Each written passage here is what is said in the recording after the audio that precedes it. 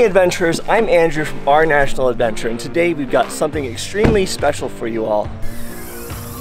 Not only are we going to take you underneath the hood of our 2017 Ram 3500 dually to show you how to change the oil and oil filter by yourself to save some money, but we're also going to take you around the United States to show you some of the best drives that we've been on in this amazing truck.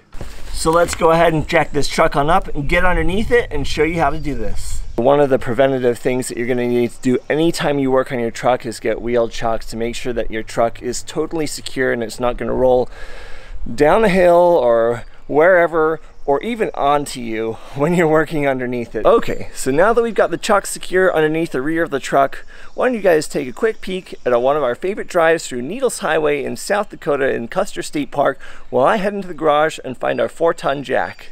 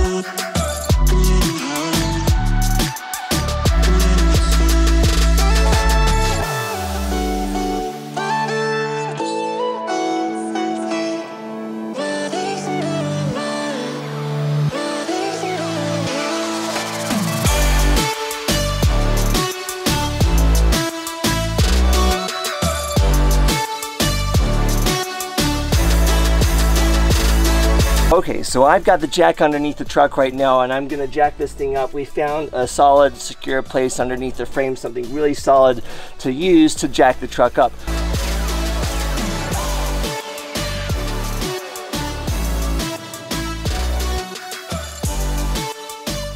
So once you got the truck jacked up, what you need to do is get these jack stands. These are 6-ton jack stands. I've got one 6-ton jack stand on each side of the front. That's a little bit overkill, but hey, I just want security and knowing that I'll be the most safe that I can be while getting underneath the front of this heavy truck.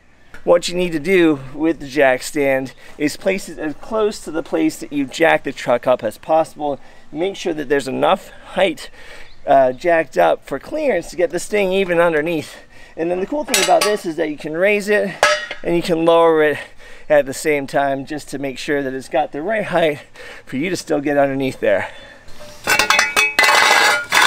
Alright. That looks perfect.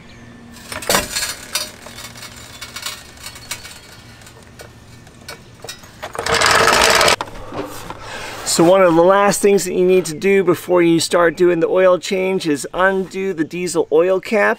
The diesel engine oil cap is right here in the middle underneath the hood, so you just gotta twist it counterclockwise, get it up and just place it somewhere off to the side. Okay, so before we get underneath and open this thing up, let's take a look at another one of our favorite drives.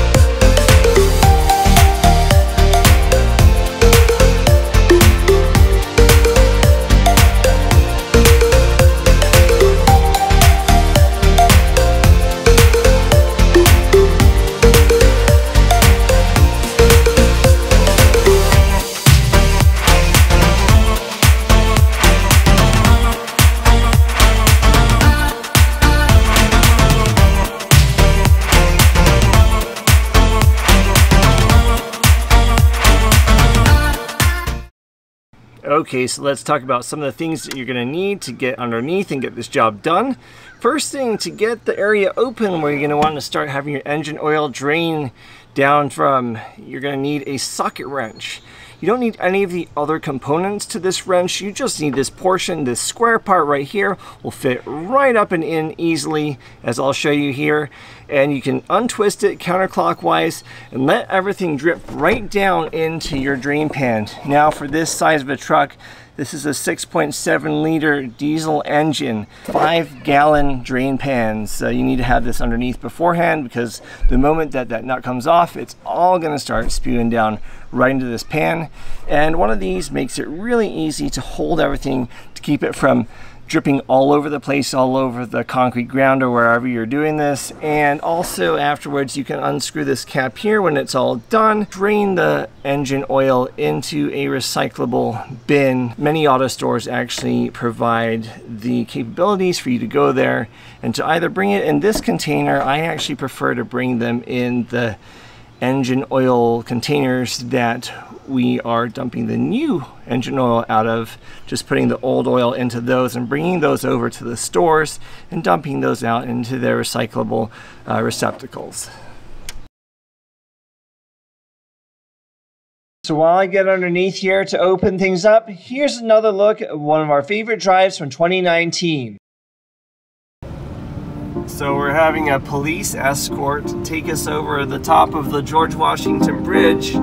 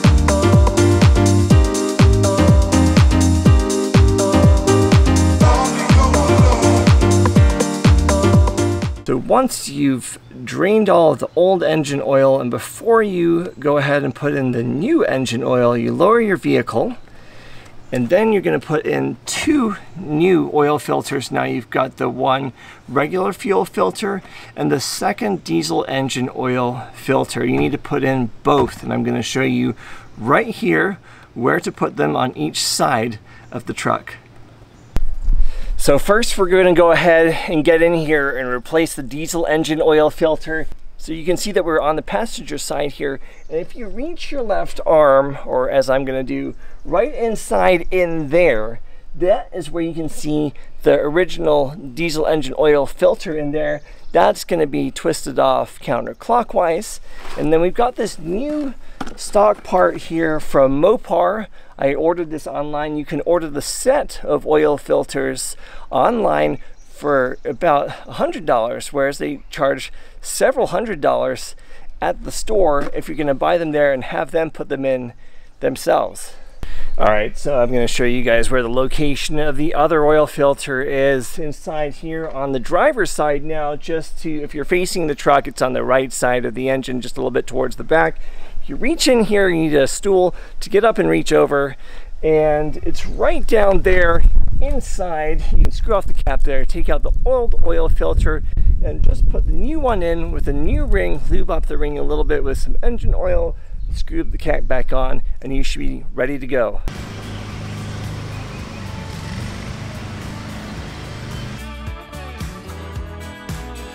Before I put the last gallon in, let's go ahead and take a look at one of our other favorite drives from 2019.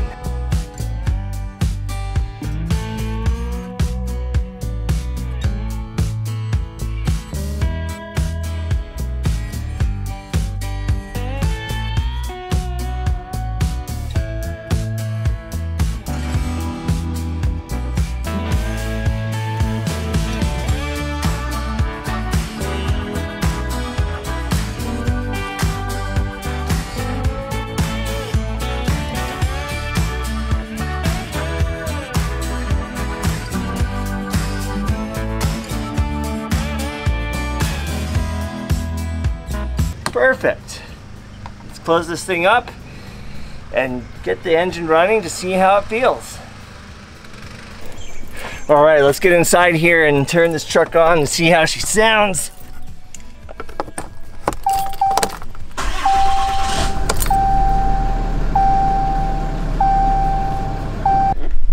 All right, so everything sounds great. Thank you for allowing us to take you on a drive down memory lane through all these great destinations and allowing for me to show you how to do your own oil change on your diesel engine truck. Now, if you like this video, go ahead and give it a big thumbs up. And if you haven't already, and if you want to see more content from us, go ahead and hit that subscribe button and ring that bell. I'm Andrew from Our National Adventure. Thanks for joining us again, and we'll see you down the road.